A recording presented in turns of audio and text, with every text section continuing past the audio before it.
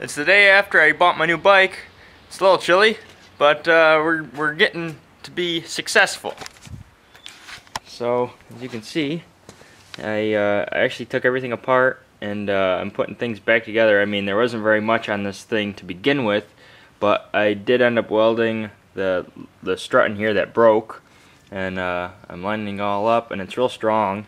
So I woke up this morning and learned how to arc weld aluminum. So it's not like the best looking job or anything, but luckily there was enough space in there to weld and whatnot, and get all the components back in there. So hopefully it lasts. I mean, all it really is hanging on to is that spring, but without it I guess you can't really shift or find neutral.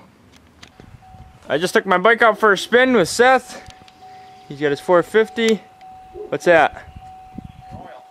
My oil. And we had a good time. Didn't have very many problems until we hit 5th gear on the road. That's when I had problems. I don't know, for some reason it was slipping out of gear for some reason. So I don't know. Maybe there's a different part screwed up, but I'm not worried about it right now because you can't get in 5th gear in the woods. You can't even get into 4th gear in the woods. But we had fun, and I'm pretty satisfied with my machine. So I'm sure I'll be riding it a lot in the future.